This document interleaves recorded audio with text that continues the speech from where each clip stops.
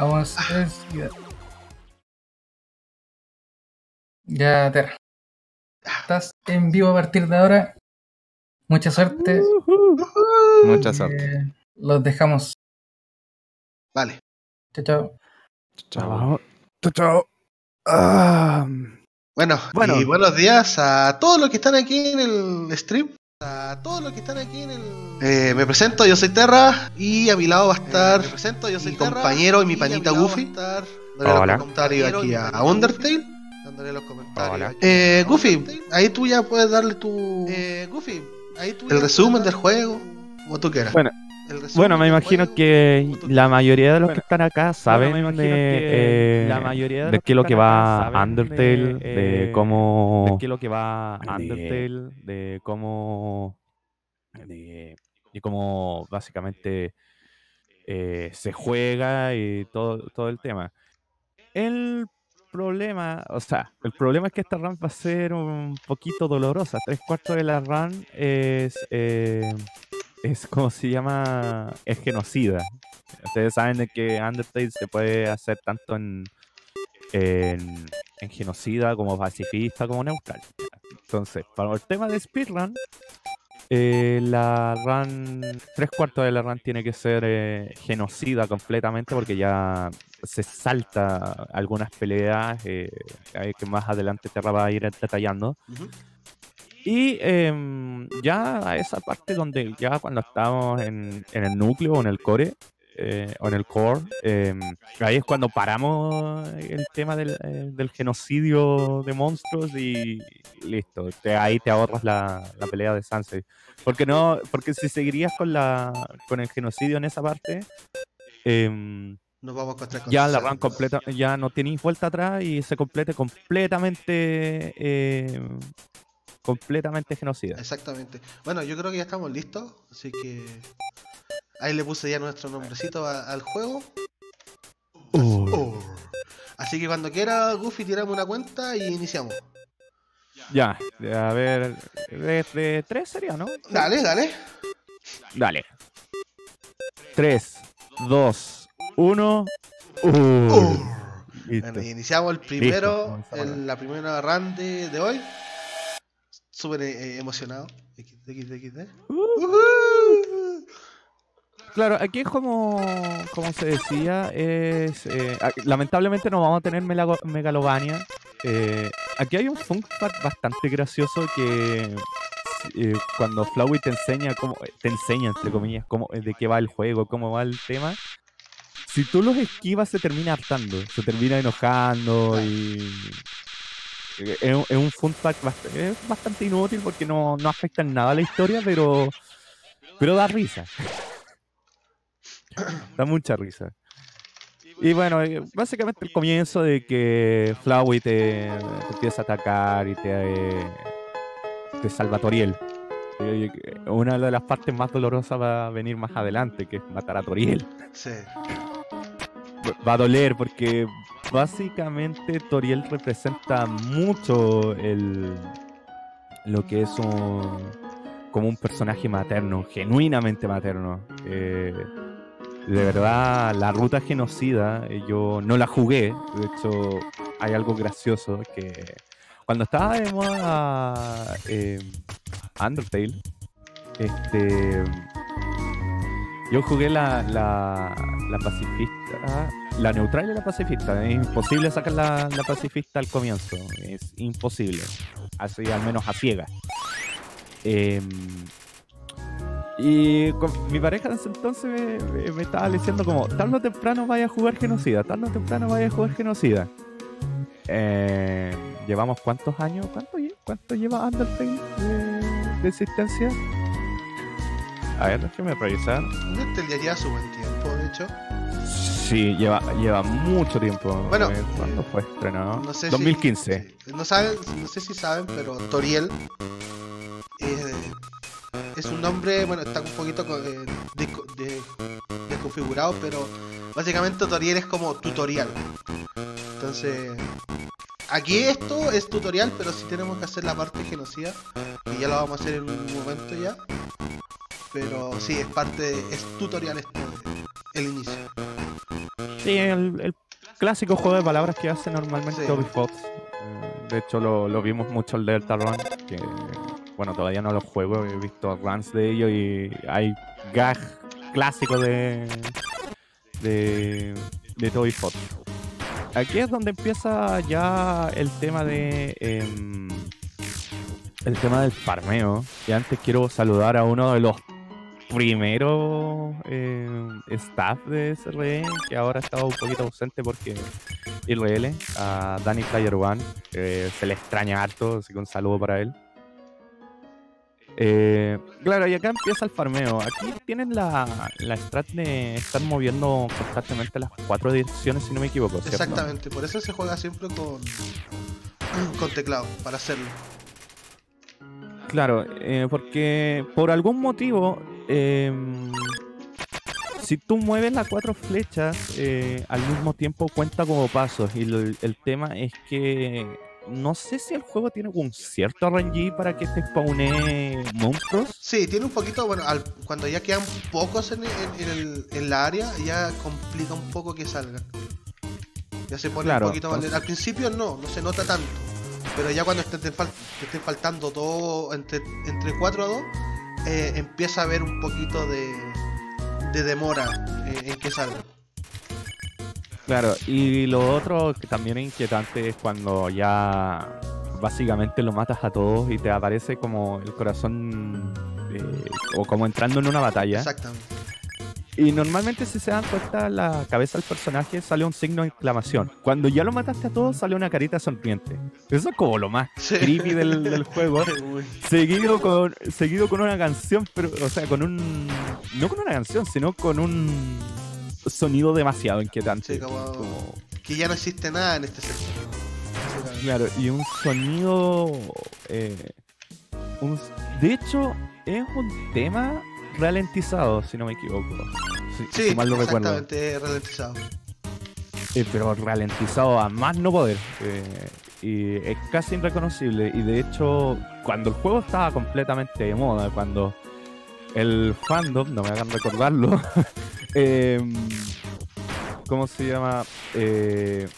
Hizo experimentos con las canciones, o sea, empezaron a ver, sí, es el tema de Flowey ralentizada. Entonces llega un sujeto fan del juego y le coloca velocidad y es el tema de Flowey, completamente ralentizado, como a por 20, si no me equivoco. Sí, por 20 aproximadamente. Por 20. Entonces, es un detalle bastante bonito. Algo inquietante y creepy, pero funciona. Que funciona, te da esa sensación de que estáis haciendo algo malo. Ah, y si se dan cuenta, la roca se queda quieta la primera. Eso es parte por el tema del level, que ya más adelante Sans te explica qué significa. No es lo que tradicionalmente pensábamos, como de nivel y todo el asunto. No, de ahí más adelante te lo explica. Es un acrónimo bastante gracioso, por decirlo. Bueno, aquí no, me había equivocado. Ahora sí, ahora sí. Ahora sí. Preguntan por qué se está haciendo el grindeo. No es la genocida, es la neutral. Lo que pasa es que 3/4 de la run es genocida. Vale decir, el comienzo, Snowden y... se me olvidó la parte de... ¿Cómo se llama la parte de la lava? Bueno, en fin. Esas tienen que ser completamente genocidas. Ya cuando estás en el núcleo, en el core, ahí paras y ahí solamente te dedicas a esquivar.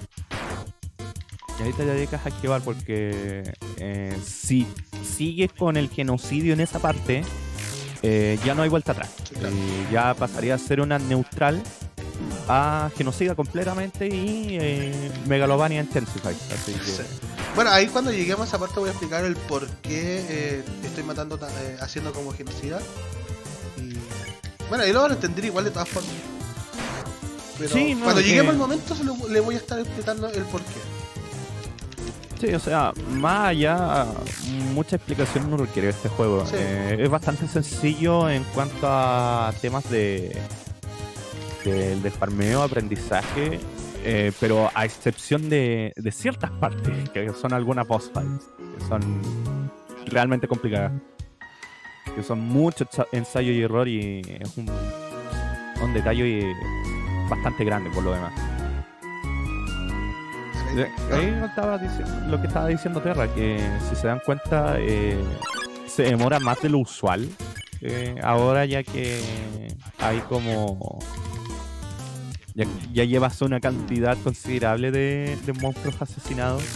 Ahí estos Y no sé qué personajes monstruos ya son los asesinan. últimos. Yo estoy llevando la Claro. cuenta, pero sí creo que ya son los últimos. Ah, claro, verdad que hay como un conteo predeterminado, Exacto. fijo Fijo. en cada habitación, o sea, no en cada habitación, sino en cada cada zona. parte del juego, Claro. en cada zona. Si no me equivoco, aquí eran 20. No, son 16.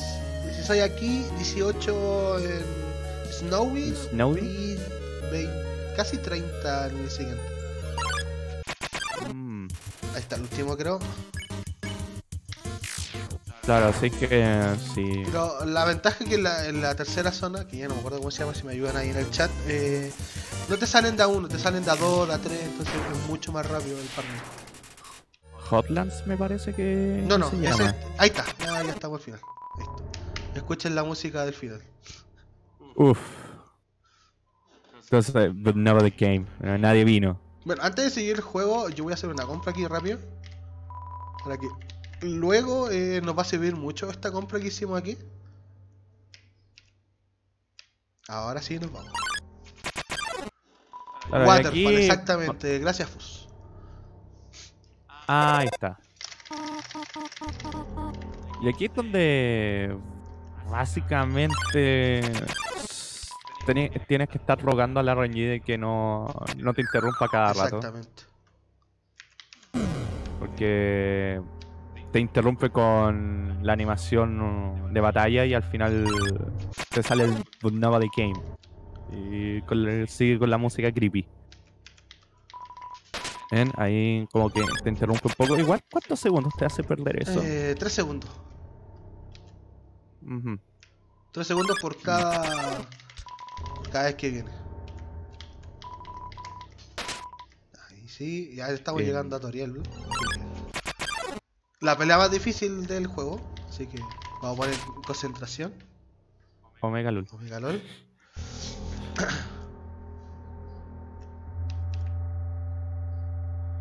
No, y es la... Bueno, volvemos a insistir. Es la neutral. Esta es la ruta neutral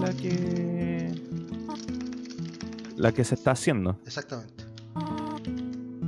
Y aquí es donde más se rompe el corazón el hacer la genocida. Porque como Toriel se niega a dejarte bajar y todo el tema y a salir de la casa, busca proteger al Me equivoqué. niño Ahora que sí. salió. Bueno, Y bueno, que oficialmente se llama First, pero bueno. Es de verdad rompecorazón este momento.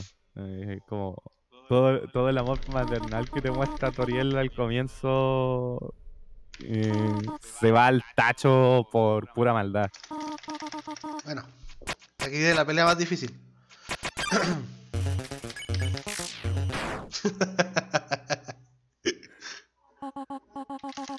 Claro, es como, ups.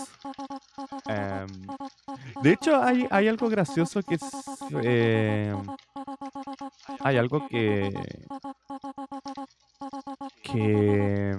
el mismo juego igual como que se agarra para la broma.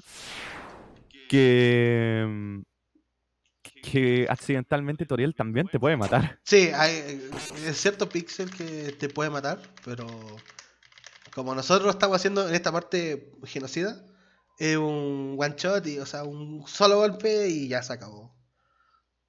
Claro. Si vas en la pacifista, aparte de escuchar el gran tema que tiene Toriel, Sí, es muy bueno. es una cosa que no hemos hablado, pero me imagino que ya lo deben estar, pero súper por sentado que tiene buen soundtrack. Ahora sí. Bueno, y ahora sí, recién empieza Undertale, muchachos. Sí, esto era todo como el prólogo. Claro. Y ahí ahora empieza realmente el juego. Y bueno, esta parte ya vamos a Snowdin. Y aquí es donde hay que, de nuevo, Farmear. o sea, más adelante hay que farmear. Pero acá es donde conoces a Sans. Sí, aquí ya viene, así que vean en la parte izquierda del mapa que se muestra así como por un segundo. Aquí mismo. Claro. Ahí está. Ya, ahí se ve. Claro, se muestra por unos frames Sí. más que nada. Ahí. Claro, el juego está hecho por Tobias Zorro. Ahora, ¿por qué hacer la genocida en Snowdin? Básicamente te saltáis todos los puzzles. Sí, todos, absolutamente Todos. Porque si lo recuerdan en la neutral o en la pacifista, mejor dicho, que es como para contrastar mejor. En la pacifista, básicamente, tú quedas no a merced ni sumiso, pero haces los puzzles. Exacto. En cambio, en la genocida, básicamente el personaje no hace caso, y como, chao, no los voy a pescar a ustedes dos, jódanse, y se va. Bueno, aquí vamos a hacer la primera Entonces, búsqueda de un ítem que está aquí en la caja, que son los guantes. ¿Qué stat te dan los guantes? Me deja hacer 4 hits por... creo que son 4 o 5 hits rápidamente. Pero en verdad, Ay, por cierto. así como por ciento de lo golpes no sabría decir. No hay... Lo que da pena de esta parte de hacer la genocida, aparte de matar a los perros, es el... Es que te pierden los chistes de Sans. Sí, te pierdes todos los chistes, sí. Que son juegos de palabras, muy en inglés. No sé cómo habrá ido el proyecto. O sea, sé que salió la traducción en español, pero no sé si habrán mantenido el impacto de los chistes. Bueno, para las genocidas, los dogos o los perros aquí no cuentan para el conteo de hacer la parte genocida, así que matarlo aquí dan solamente experiencia y oro, nada más. Bueno, se mata al dogo miope. Al que básicamente... Había una enfermedad que si algo está demasiado quieto no lo podí ver. No me acuerdo exactamente cuál. Bueno, a ese que me vieron que lo escapé es muy tanque, así que... Sí que a ese no, creo que era bueno, lo escapé. Mejor evitarlo. Sí, mejor evitar y ya donde... vamos a matarlo igual a todos, así que no hay tanto problema. Y aquí es donde está el puzzle el puzzle eléctrico, el laberinto y todo el asunto, y el personaje dice, no lo voy a hacer, no. Y no le interesa y pasa, ¿no? Y llega y pasa. Y aquí es donde está uno de los mejores chistes, como, ya, ¿dónde está tu puzzle? Ahí. Y es una sopa de letras.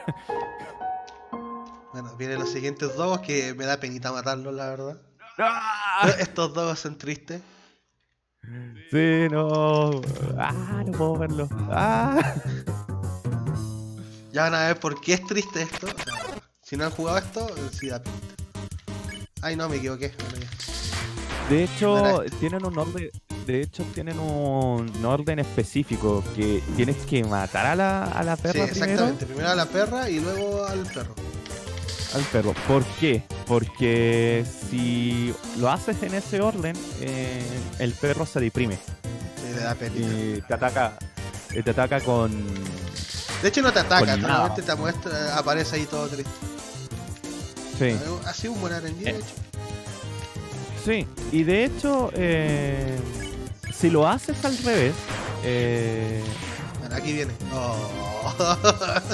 si lo haces al revés, ¡ay, me da risa! Me da pena, soy loco con la cresta. Bueno, se murieron. A mí me encantan mucho los perros, entonces como que duele el doble. Honestamente, si me lo preguntan netamente en serio, los perros para mí son mi animal favorito, pero por razones que pucha son bastante piden poco y todo el asunto. Si matas al perro, si lo haces al revés, la hembra, para no decir la otra palabra, para que no suene mal, se encabrona, se enoja y te ataca con el doble. Había una coma y fus. No saque de contexto lo que dije. Bueno, aquí viene. Había una coma. Aquí se viene el dogo que más me gusta. El perro en armadura. El de armadura. Que por cierto en la vida real ya existe. ¿Ah, sí? Sí, pues, hay una foto donde sale una armadura y arriba la cabeza de un perro. No. Sí existe.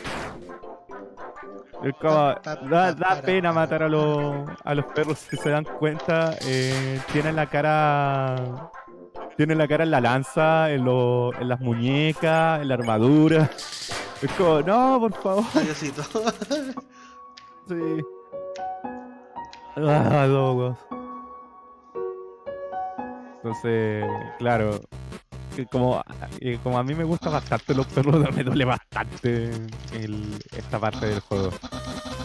Ya más adelante me da lo mismo. Sí. Da lo mismo. Hay una parte que igual me da risa, que es el avión. Ah, sí, el avión cuando lo matas que no muere, sino que se estrella. Es muy divertido. Sí.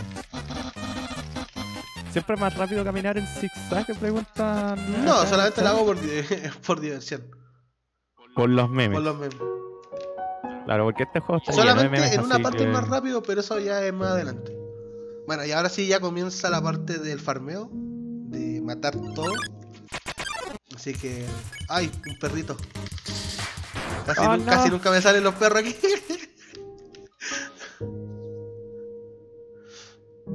Ese perro colgado que es parte de el arma ultra poderosa de Papyrus, pero no lo va a usar al final. Sí, no, y es un running gag más que nada. Solamente es un chiste de Papyrus.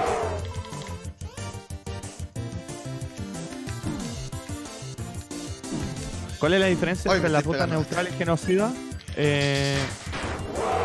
Hace score genocida. That's all. Esa es toda la...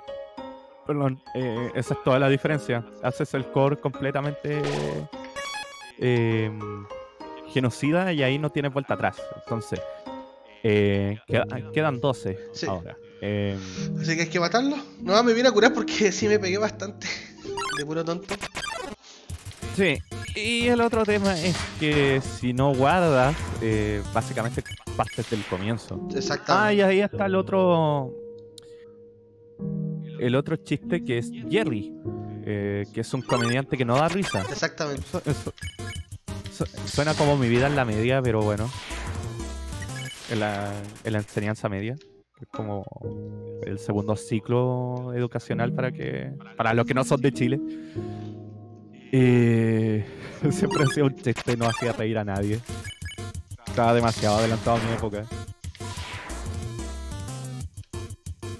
Que dentro de mi curso tiraba un shitpost, pero fuerte. Me reía de todos y con todos. Y de todos.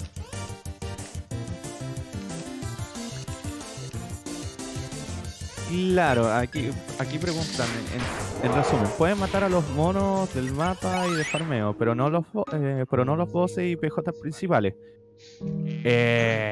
A ver, aquí más adelante matas a Papyrus. Tienes una pelea con Undyne, ¿cierto? Que es Exactamente, la genocida. exactamente la genocida. De hecho, ahí se van a ir dando cuenta que vamos a matar casi todo. O sea, aún así vamos a estar como casi entre comillas en genocida. Pero no vamos a ver ciertos personajes aquí que la doctora por lo menos no la vamos a ver, no la vamos a apreciar. Así que ahora se está haciendo la neutral, el ending neutral, y que, como dijimos, 3/4 de la run es completamente es prácticamente genocida. 3/4 de la run. Recordemos que el juego se divide como por 4 zonas, sin contar el comienzo. Está Snowdin,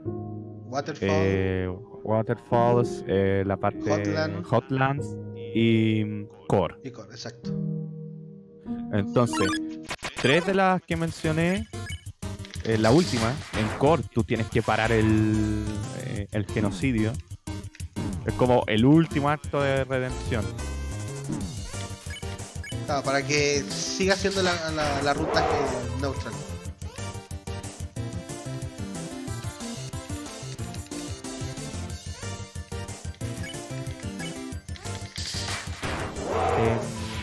Bueno, más adelante, ¿qué se puede decir? ¿Van a jugar Deltarune? Me parece. Esta vez creo que no. ¿Está la maratón? Esta maratón no hay. Creo que no hay. ¿O sí? No estoy seguro. No hay en esta maratón, pero en la CCM, que es la maratón chilena, la Chilean Speaker Meeting. Sí. Y también le pueden dar el otro significado, da lo mismo, si por algo tiene ese nombre. Hubo una run de Deltarune por el Salero. Un saludito para él, un gran amigo. Y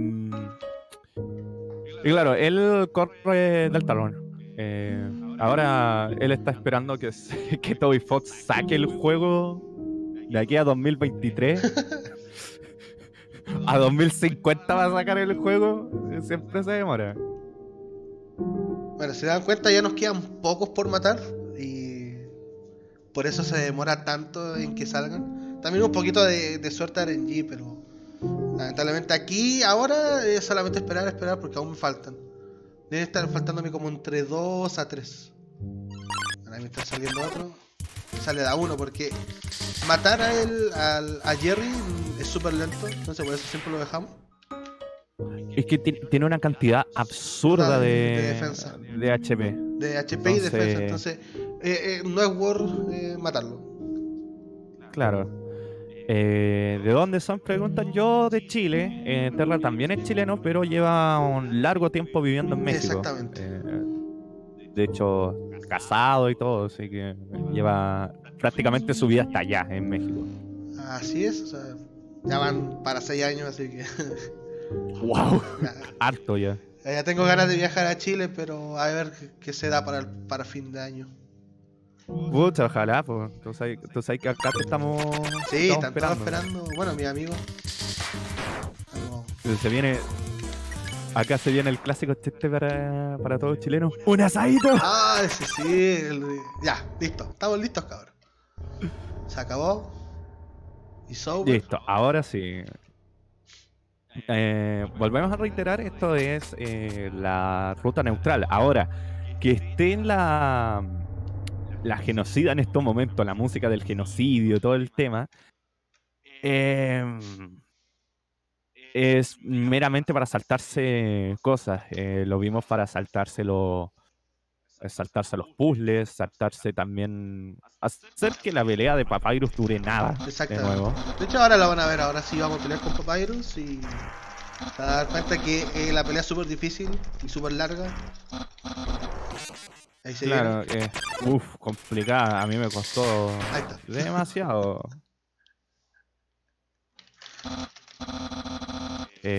Ven, así de sencillo. Fácil. Igual da pena la muerte de Papyrus porque sigue teniendo fe en ti de que puedas tener algo de redención, Claro. de que puedas cambiar y todo el asunto. Es como, me rompe un poquito el corazón, pero eh, por eso es que no jugué la genocida, No, la no. genocida. O sea, si te encariñaste mucho con los personajes, si te da como penita ver que de a poco vas matando a todos los personajes que conociste ¿cómo se llama? Neutral y pacifista, y les supiste todo la Todo el historia, lore. claro, los dolores y la historia. Entonces es complejo. Eso es lo que a mí me pasó. O sea, no sé si considerarlo error haber jugado la pacifista, o sea, buscar la pacifista primero en vez de la genocida. Pero sí, me pasó de que este juego, si bien no es como el gran juego o algo que revolucionó, pero es un gran juego. O sea, su historia es bastante simple, la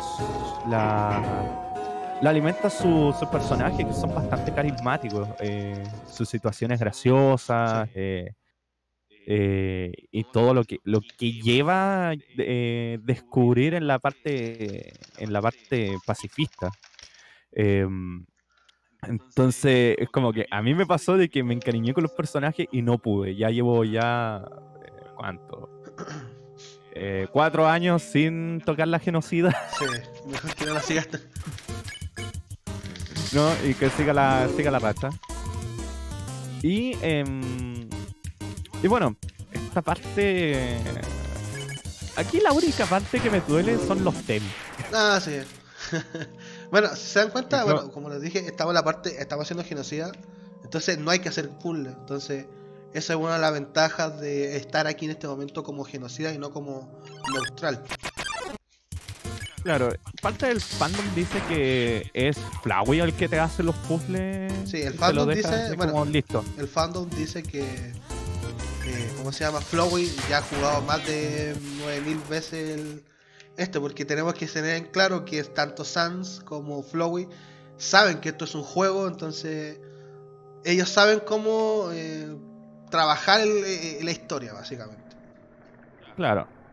Y básicamente Flowey es como el malo de la película. Y que, bueno, más adelante van a descubrir que... O sea, si se dan el tiempo de Ay, jugarlo más adelante, es como ya da para que nos analicen un poco. Esta parte también es complicada porque aquí tienes que esquivar las lanzas de Undyne. Y ouch. sí, ahí fue una así. Me rozó, básicamente. Uy, ay. Goblin Slayer. Un saludo para Calco, la bestia. Más adelante en la maratón va a estar con Invictus, un ROM hack de Super Mario World, bastante entretenido. Y que apareció en la tele en Chile. ¡Ah! Y preguntaban si van a hacer runs de Mario 64 en esta maratón. No va a haber Mario 64, pero sí va a haber Super Mario 3 Sí, y Super una muy buena Mario... carrera de 4. Va a estar interesante verla. Sí, va a estar Badab, Calco y Buba 7. Sí. Y más rato, pegadita viene Super Mario Odyssey. Sí, sí, hay bastante Mario, así que no se preocupen de eso. Bueno, Y también, bueno, eso es en el final, el domingo. sí, Y en Invictus, ¿cuándo cae? A ver. Había visto que había Invictus. Invictus cae el domingo también. Por parte de Calco. bueno, aquí vamos a buscar otra arma para ya pelearle más tranquilamente a Undyne, que son las botas o zapatos de ballet. Así que vamos a tener un buen daño contra Undyne. Sí, eso es lo bueno. Es completamente necesario. Sí, muy necesario. Les explico para los que no entiendan de qué es lo que va esta maratón. Esta es una maratón en línea en donde básicamente todos los que vamos a participar acá mandamos ¿cómo decirlo? Postulamos a algún juego y quedaron seleccionados y están mostrados en lo que es el horario. Es una maratón completamente en línea donde participan gente de habla hispana, tanto Argentina, tenemos a un hondureño como Black, tenemos a mexicanos, chilenos, Españoles. uruguayos, españoles también. Entonces, eh, más que nada, la lista que se ve son las listas de juegos que quedaron para esta maratón y es una lista bastante buena, o sea, tiene mucha variedad, tienes dos celdas, tienes el A Link to the Past, pedazo de juego, y el Link's Awakening, que, bueno, Black lo sufre por hacerle speedruns. Tenemos Mega Man, tenemos Hollow Knight, Mulaka por Pedrogas, Tohu por el Benja, saludos para él, Devilman, Resident, ¿qué más? Tenemos Kingdom Hearts para los que les gustan mucho los RPG, Castlevania, GTA también, que lo vamos a ver por el SNES. Una de las novedades, Tetris Sphere, Pues déjame subirme. que es de que es como es un Tetris 3D, es raro de explicar, solamente lo tienen que ver.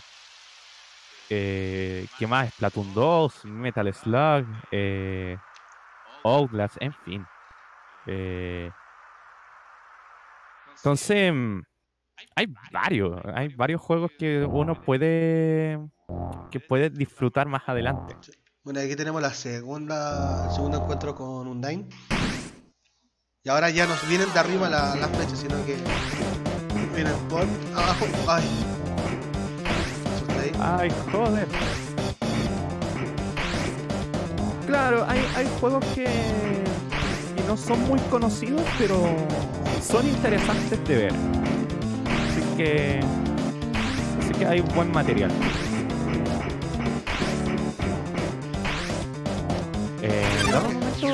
Dame unos minutitos por mientras. Vuelvo. Sí, dale, no. Vuelvo al rato. Bueno, el personaje que vieron hace poquito, ese de amarillo, es un niño fan de Undyne. Está diciendo siempre que le gustaría estar con ella siempre, viendo sus acciones, que habla siempre de ella en la escuela. Esa es la héroe del Underground, digamos. Y en este momento estamos en contra de Undyne, que es la que es parte de la historia de que, bueno, ahí se dan cuenta que necesitan 7 almas para poder liberar a los monstruos de Underground, que es la cueva donde están. Y necesitan 7 almas de niños. Ya tienen 6, les falta uno, que es en este momento, en este caso somos nosotros, el personaje que está ahí con nosotros. Y ahí nosotros tenemos que pelear para que eso no pase. Bueno, aquí van a ver vamos a caer al basurero.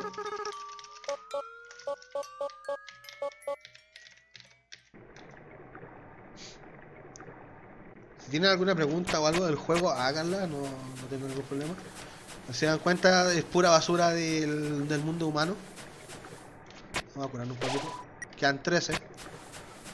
No digan la frase chilena, por favor, no. Y aquí nos vamos a encontrar con un personaje muy chistoso. Esta momia, o muñeco, como le quieran decir, nos quiere matar porque también quiere escaparse de este mundo y con nuestra alma podría hacerlo, pero aquí, como estamos genocida ahora, encontró como un alma, así que lo vamos a matar. Así que en otra parte sí tendríamos una pelea mucho más larga. Vamos a comprar aquí un poquito. Sí, vamos a comprar aquí porque no quiero tener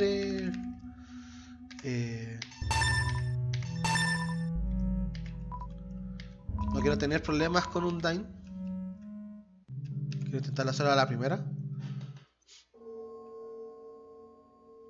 Bueno, y aquí ya que pasamos todas estas partes, ya hay que empezar. Mira, este es el personaje que a nadie le gusta matarlo, Temi, que es tan lindo. Pero hay que matarlo, ¿no? Así que... Lo siento por Temi.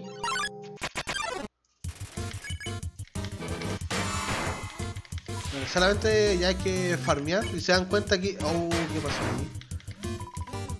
Se me apretó sin querer la Z.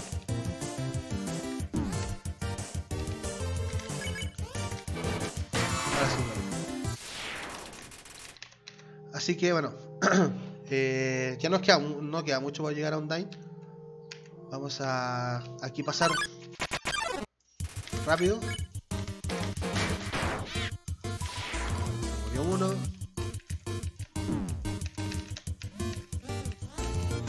Espero que llegue pronto Goofy porque cuando lleguemos a Undyne yo me voy a quedar súper en silencio, muy en silencio porque es la pelea más difícil de esta run. Se considera también Undyne que es ligeramente más difícil que pelear con Sans, así que para que se den cuenta que sí es un poquito difícil la pelea. De hecho, ya de aquí, pasando aquí, ya tenemos la pelea con Undyne, así que en esta parte farmeamos lo último que nos queda de bichos. Lo menos. Aproximadamente, si estoy calculando, quedan entre 4 a 5 más. Y ya con eso nos vamos a Undyne. Cualquier pregunta que tengan, muchachos, háganla sin ninguna duda. No vamos a ver la pelea de Undyne, o sea, perdón, de Sans. Lo que pasa, bueno, después de Undyne, cuando mate a Undyne, se van a dar cuenta por qué estoy haciendo Undyne, o sea, como genocida en este caso.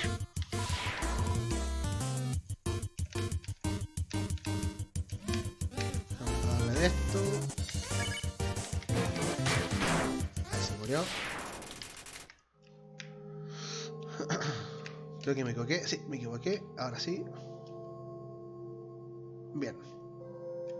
Y aquí nos ponemos a farmear lo último que nos queda. Que creo que son como 4 o 5 que nos están quedando. Y ya empezaría la pelea con Undyne. Ahora vamos a hacer el reset. ¿Se dan cuenta? Quedan pocos. Uno sabe porque cuesta que aparezca un bicho o una pelea en este caso. Entonces, uno ya sabe que está faltando poco. Ahí está, hay una más. Ay, Temi, ¿por qué? Ah, chao, Temi. Acá, perdón.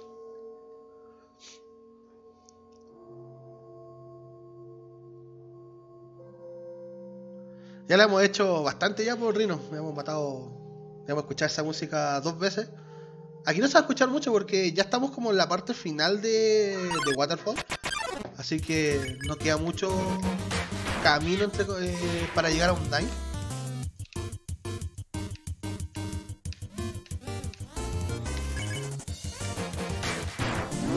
A ver si nos fue un golpe certero.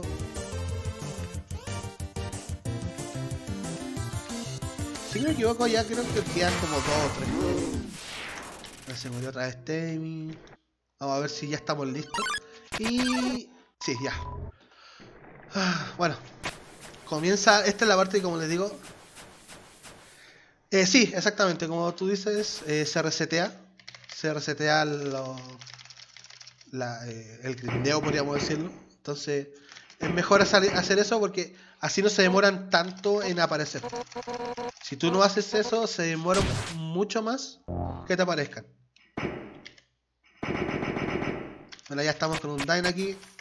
Bueno, que aparece este chico nuevamente, que nos salva de esta pelea. Si se dan cuenta, si habríamos llegado con poca vida, nos mata.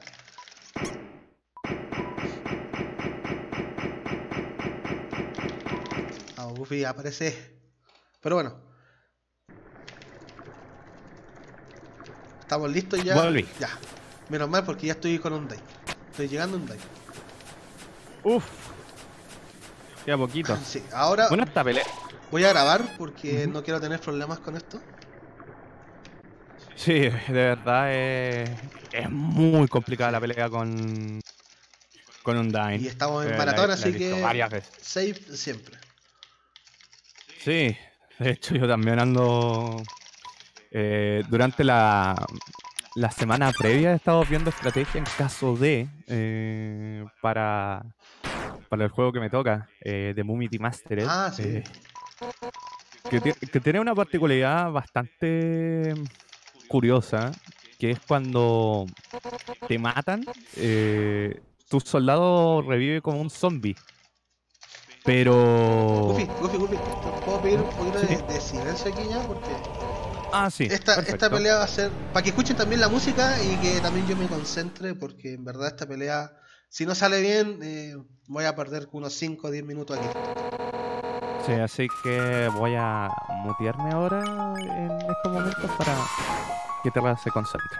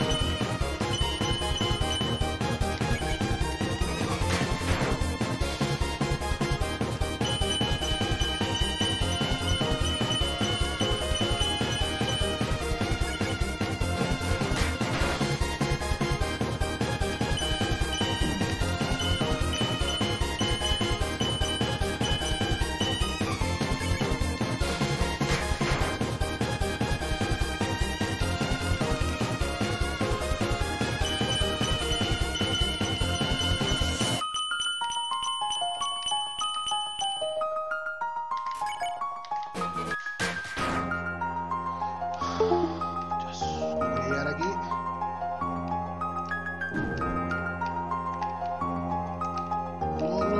¡No! ¡Ay!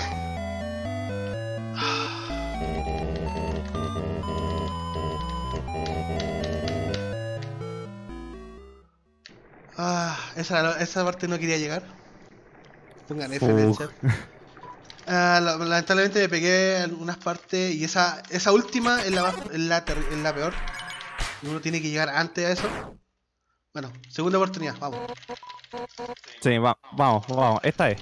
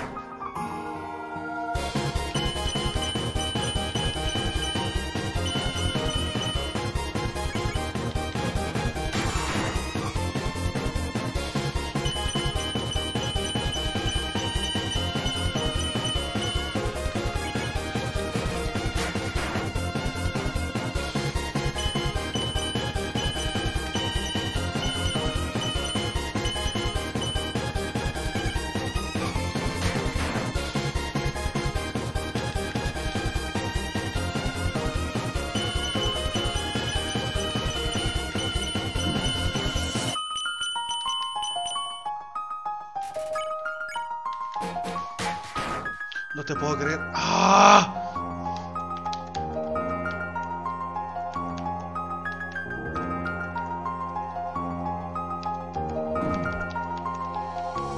Termínate, por favor.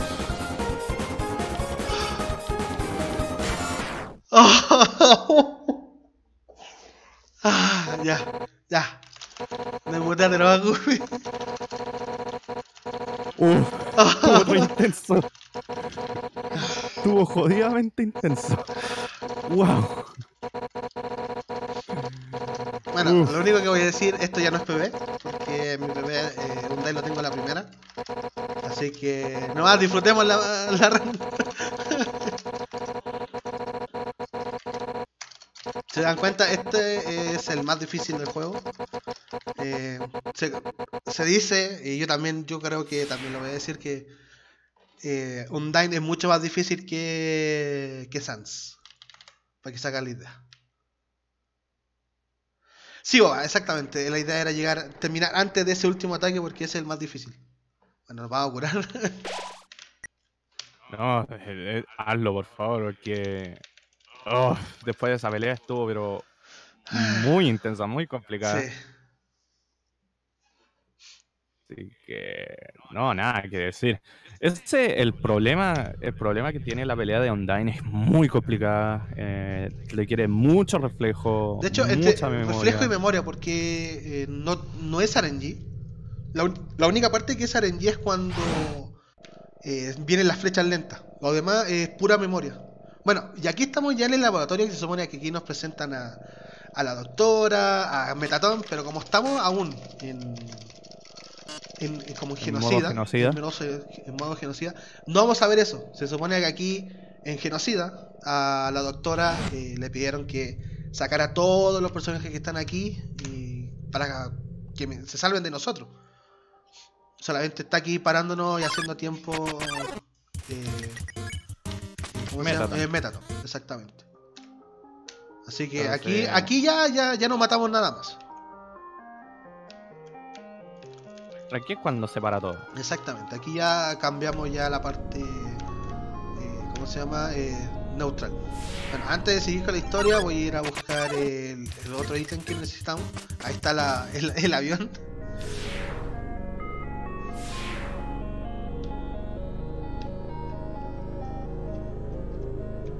Aquí está, el sartén.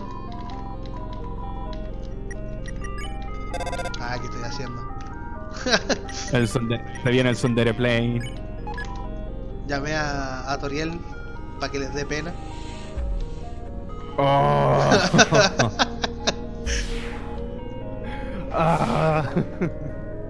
Hola, Rebe. Ahora sí. Ahí está la Rebe. Un saludo para ella, que más adelante. ¿Qué día cae Tetris Fear para ella? El sábado, ¿no? Sí, creo que el sábado le toca. Tetris Fear. Sí, sábado. Sábado 11 de mayo. Acá no podemos decir la broma. ¡Ja! Me salvé. Ahora, estos son los únicos que vamos a matar aquí, porque estos son literalmente free. Uno menos. También está el panita Crister. Listo, se murieron. No sabe. Aprovechando que está ahí en el chat, síganlo. Él es runner de Celeste. Sí, bueno. Ojitos. Si estuviéramos jugando neutral, aquí aparece Metatron con su show de televisivo, pero como estamos ahora aún como genocida, nos saltamos todo eso.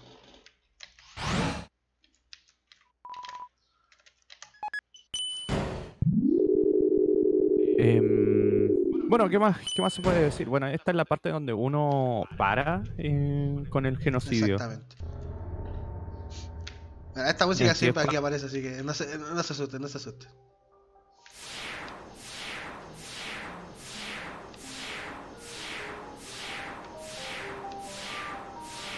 El show de la cocina tiene el mejor tema, sí, exactamente. Sí. Y también el tema de Muffet también es precioso. Sí, lamentablemente no la vamos a escuchar aquí. Bueno, vamos a ver la pelea de todas formas. Pero quiero que hagan memoria que compramos algo al inicio. Y eso nos va a hacer no matarla, sino que escaparnos. Ah, sí. Como... Más que nada es como, oh, compraste en mi tienda de arañas. Exacto. Ya. Vete. Claro, porque ella piensa que somos unos egoístas que no compramos. Entonces, bueno, escúchenle un momento. Sean felices.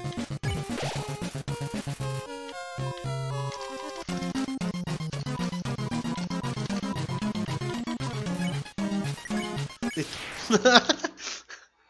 Listo. Ahora, menos mal que no acá se para el tema del genocidio, porque en genocidio da mucha más pena. Sí, sí, sí. Porque tú matas a Mafeta, obviamente desaparece y aparece una araña chica. Muy chiquitita, sí, una araña muy chica. Ah, dejando una Ve flor, que no creo, está ¿no? Muffet, Sí. se va y deja una flor. Sí. ¡Ay, Oh, tío. ¿cómo duele? ¿Cómo duele Bueno, eso? ya llegamos como al último sitio, que es Core. Pero, como estamos aún en genocida, acuérdense. Vamos directo a la pelea con Metaton. Metatorneo, otro que Sí. tiene pedazo de tema, Sí. pero que su pelea dura nada. Escúchelo un momento.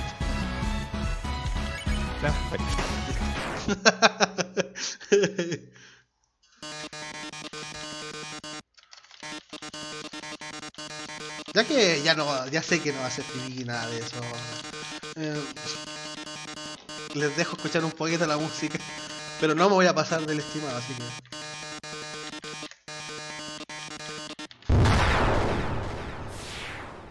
Bueno, se murió. A ver. Bueno, se disfrutó algunos segundos, pero F. F. F. Vuelvo enseguida. Sí, dale no. Bueno, ya estamos llegando al final del juego ya. Y en esta parte nos van a contar una historia de los reyes y el hijo de los reyes. De Undertale.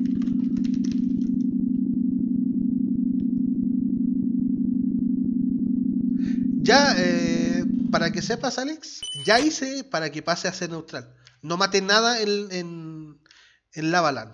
O sea, entonces lo que va a pasar ahora es que... ¿Qué pasa aquí? Ah, no, estamos bien, vamos bien. Entonces ya aquí ya se convirtió en neutral. O sea, ya estamos en neutral.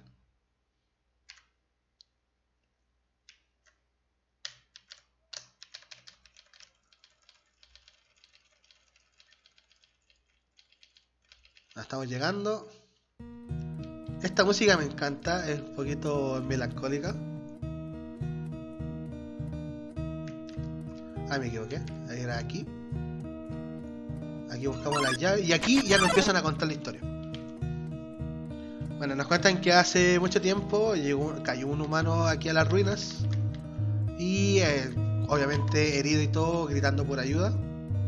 Le voy explicando un poquito cómo es la historia, ¿eh? Para quien no sepa cómo es. Asriel, que es el hijo de los reyes, escuchó la llamada y lo fue a buscar y se lo llevó hacia el castillo. No voy a enfrentar a Sans.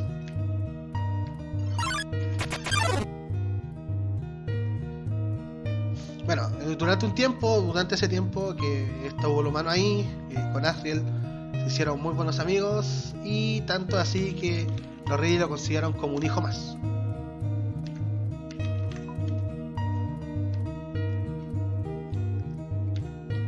Ah, me quedé pegado.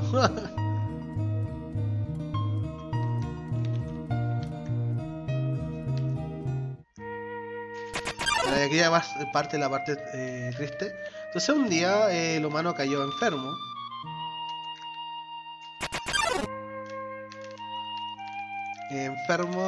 No había forma de curarlo y la petición del humano fue buscar ver unas flores amarillas. Si se dan cuenta, hubieron muchas flores amarillas por todos lados.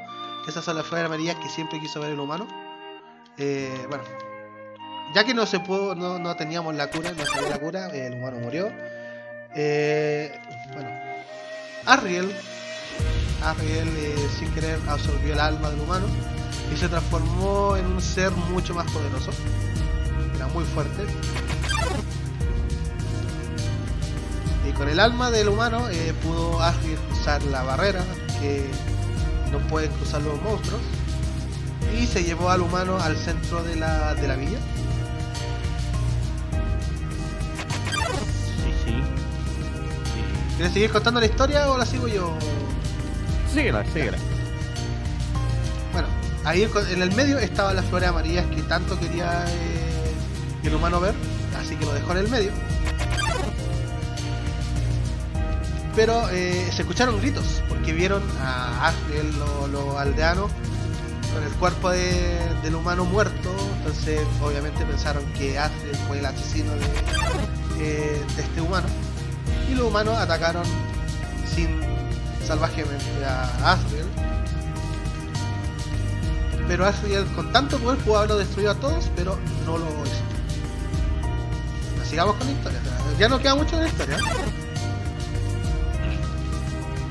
pero Asriel no peleó, solamente sonrió. Claro, y de ahí se fue y básicamente todos los humanos empezaron a tener miedo de los monstruos, y por eso que los sellaron en ese monte. Ese es como el trasfondo grande del juego. Bueno, y aquí ya nos cuentan que Asriel llegó al inframundo, al mundo, cayó en el castillo por tantos golpes que tuvo, colapsó y también murió.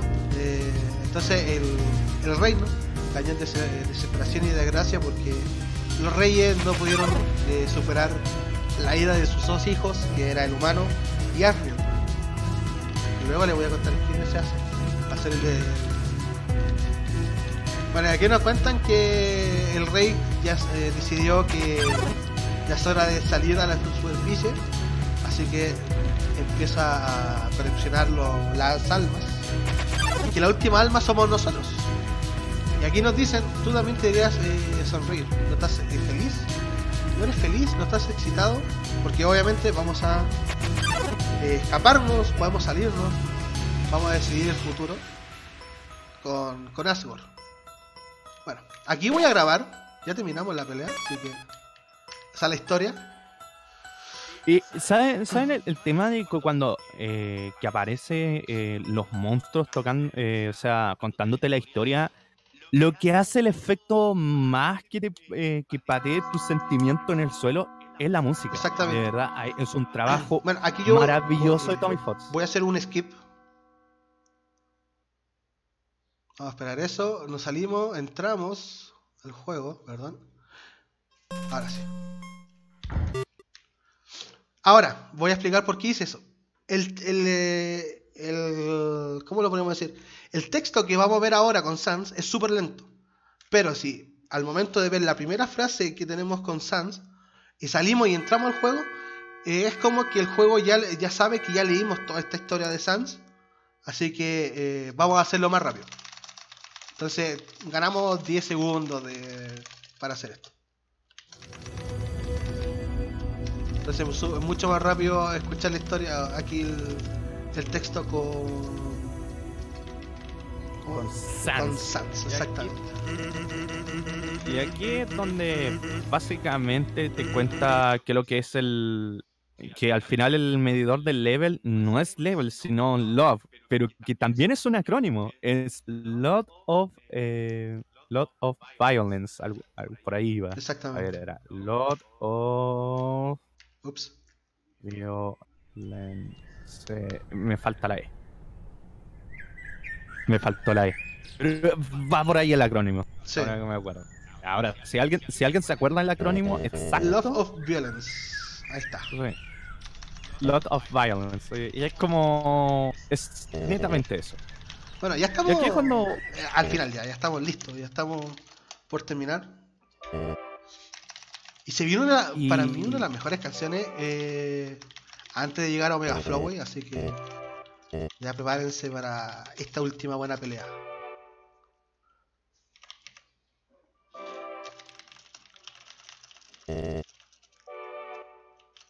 Bueno, si se dan cuenta, en la historia nos contaban unas flores, ¿no? Y sí. ahí están las flores. O sea, después que llegó el humano, o sea, Asriel al reino, todo casi masacrado, pudo traer flores y floreció todo esto de las flores amarillas. Ya, vamos a grabar aquí por cualquier cosita y ya estamos listos para la pelea. Omega Flower te da, sí, me molesta mucho. Sí, Omega Flowey tiene un pequeño descontrol con el tema de los de los colores, pero igual ouch. Igual es una pelea más o menos disfrutable. Bueno, aquí se sigue el destino de los reinos. Si nos mata Asgore, van a ser libres, si no, yo también voy a ser libre. O sea, aquí nos dice que, bueno, que encantado de conocernos, pero ahora nos va a matar, se supone. Bueno, Sí. no, tomamos silencio igual aquí, panita Goofy, Sí. por favor. Sí, También la música, sí, tienen que... la música lo pide. Sí, de todas maneras.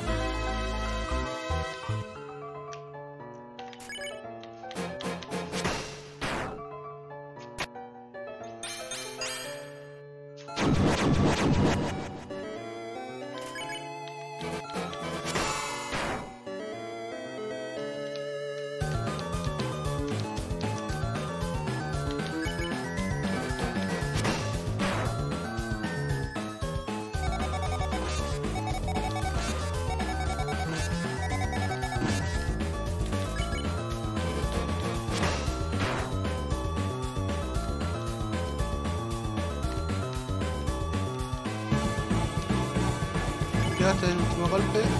Sí, último golpe, perfecto.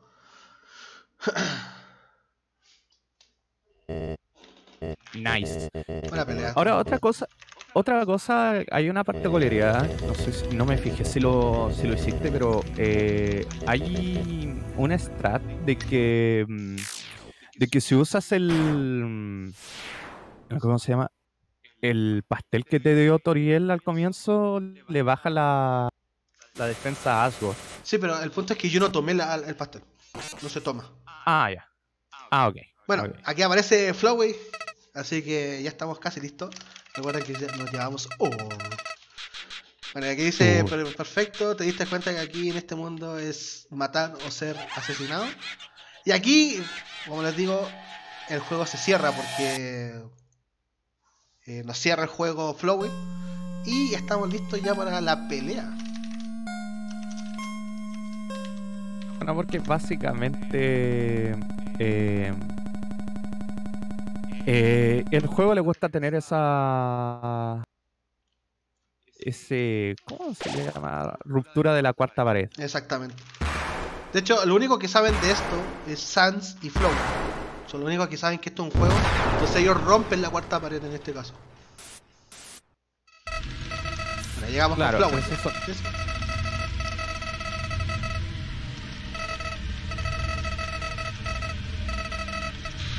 Yo les voy a contar un secreto, no sé si saben, pero esta pelea, si tú pasas la primera fase del juego, o sea, la primera fase de la pelea, ya no mueren más. Es un autoscroller. Es lo único donde tienes que tener cuidado es la primera parte. Antes de del primer corazón que nos ayuda. Ya luego de eso es solamente dejar que termine el juego. Claro, y aquí es cuando... ¿Se acuerdan la parte de las almas? Como que hay como...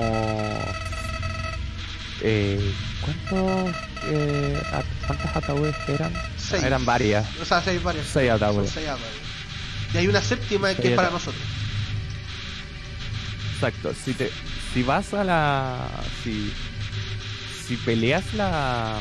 O sea, si vas completamente genocida, dice agradable lugar o parece cómodo.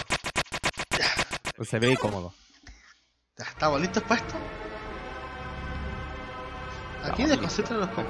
Aquí hablemos, ¿no? Así, pero escuchen la música. Ah, ok. No es como les digo, la primera parte es la parte que necesitamos que no morir. Ya luego de eso ya da lo mismo, la verdad. Claro, es como el único lugar así como donde hay que tener alguna concentración. También llamado como Photoshop Flowing por el salero. la vez que lo jugó.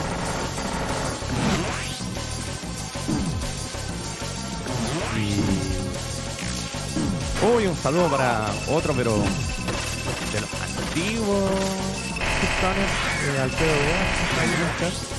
Saludo para él. Ya, easy peasy, ya terminamos, cabrón. Saludos para él. Aquí la única cosa que tienes que hacer es básicamente geliarte, esperarle nada. En estas pantallas donde aparecen los cuchillos no te pueden matar. O sea, están programados para hacerte daño, pero no te matan. ¿Por qué? No tengo idea, pero... Eso no es problema, es como lo mismo que pasa con la parte... ¿Cómo lo podemos decir?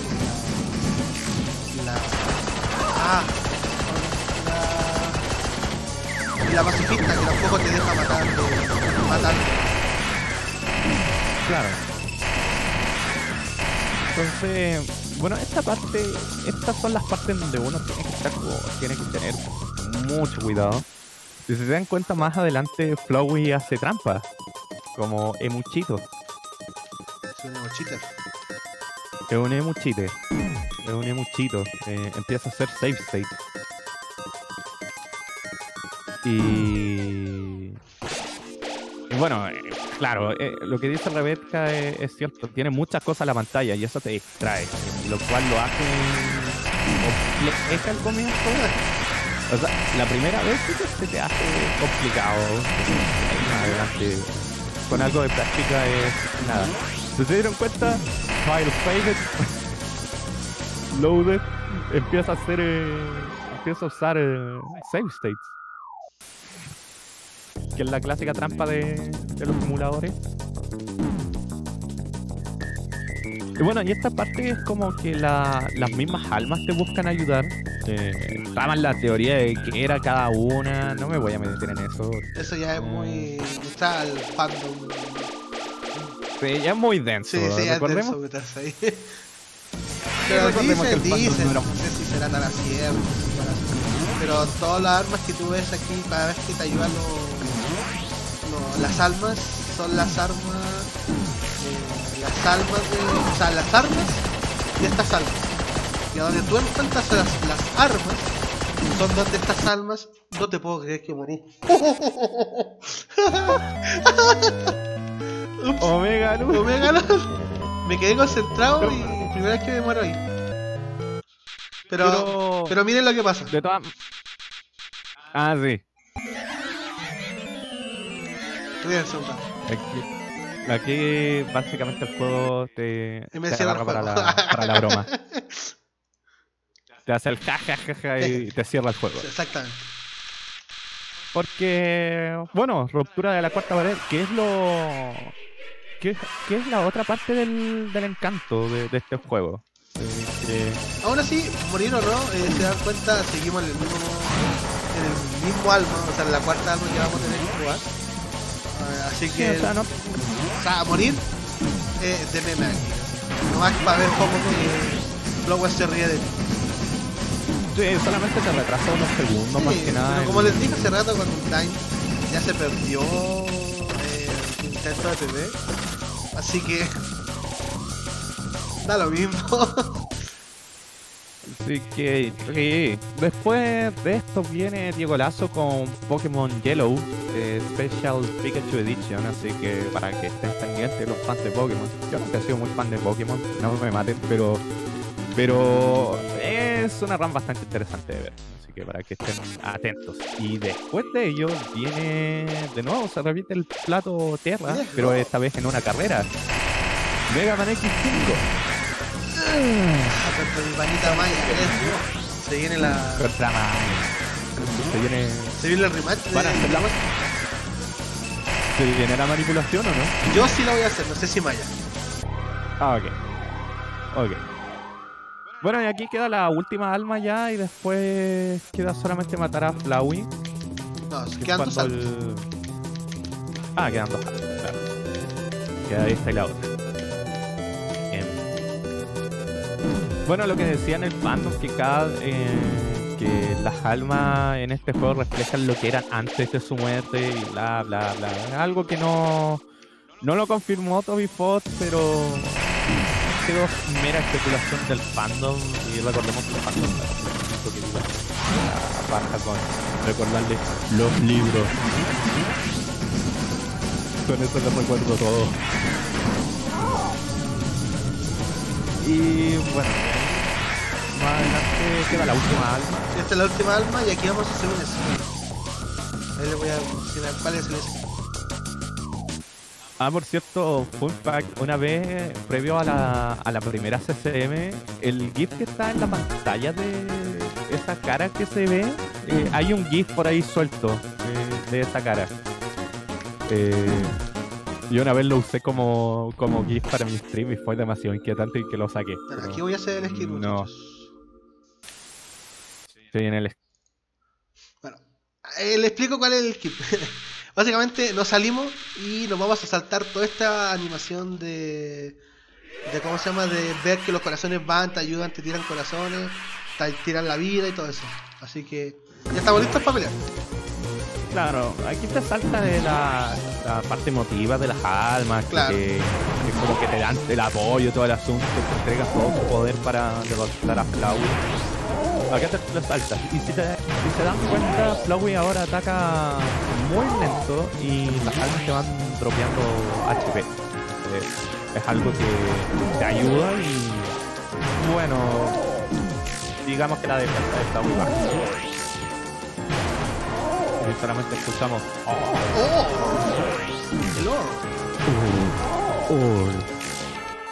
Espero que Calco en su banda incluso lo haga, por favor, para eso si es que lo hace.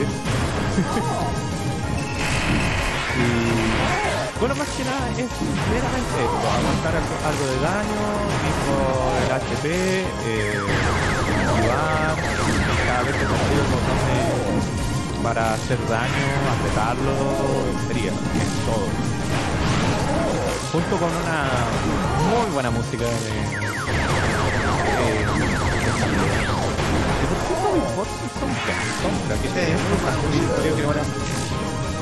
es bastante meritorio que una persona haya programado, diseñado, haya hecho un soundtrack bastante bueno. Es muy meritorio y es algo que lo hace único. Claro. Incluso los que no han jugado Undertale concuerdan de que la música es muy buena y a lo mejor por ahí le darían una oportunidad. Voy a estar justito en el tiempo. Estoy un minuto. Voy a pasar el estimado, pero bueno. Yo lo que estoy- Pero... No va a ser mucho, no va a Pero ser es mucho. nada. Unos minutos es nada. Bueno, aquí nos va a matar todas las veces que quiera. Disfruten la muerte. Me da risa esa cara. Había un Photoshop muy bueno que era esa cara de Flowey, la primera que mostró, pero en el tema de la tienda. Wow, Sí. que la esa foto. La mejor. Por cierto, el tiempo se para cuando crucen la puerta, que se viene luego. Sí. Ah, y otra cosa, que si vas chocando a cada rato en esto de Flowey, hay un momento que dice, ¿podrías parar de hacer eso? Sí, dice eso. Que es demasiado gracioso. Pero déjame revisar algo, vuelvo enseguida. Sí, ya estamos terminando de todas formas. Ya, aquí ya se da cuenta que no tiene poderes.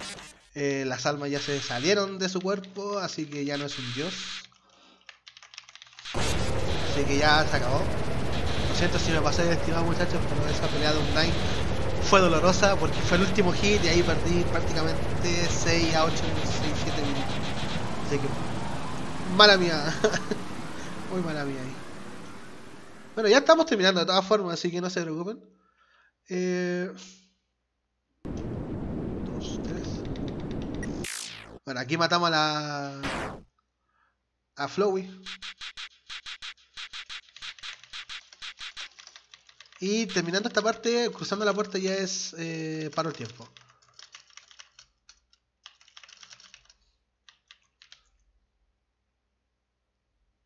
Atentos y tiempo. Ay, nos fueron 49 segundos. Bueno, ahí está el GG. Se acabó. Ay.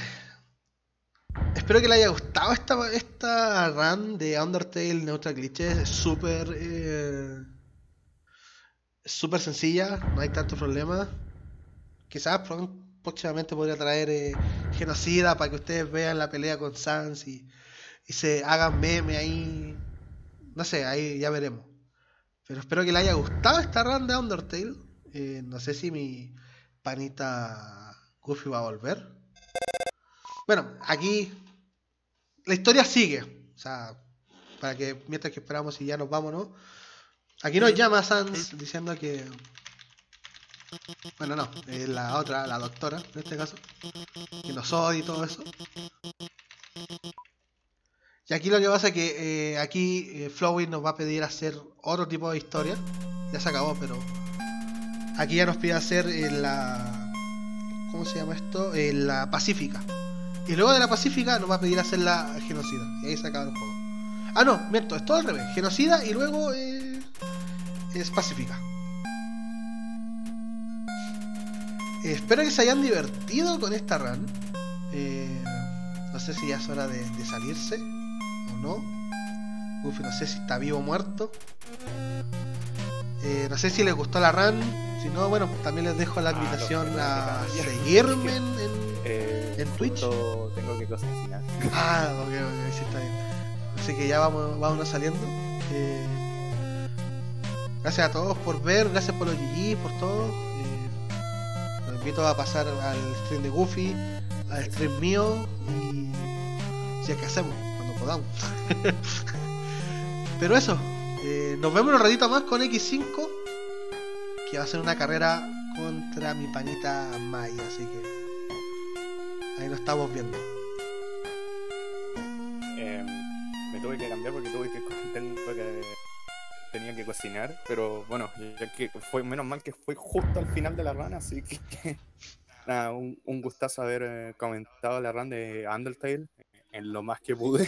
Sí. Y bueno, quédense con los demás juegos. Viene Pokémon, entretenida run que se viene más adelante, parte de Diego Lazo, si no me equivoco. Sí, Diego Lazo. Así que nada, nos estaremos viendo más adelante. Terra vuelve en con X5, un par de juegos más adelante, yo estaría a eso de la noche de hoy. Así que nada, nos estamos viendo. Bye bye, chicos. Bye.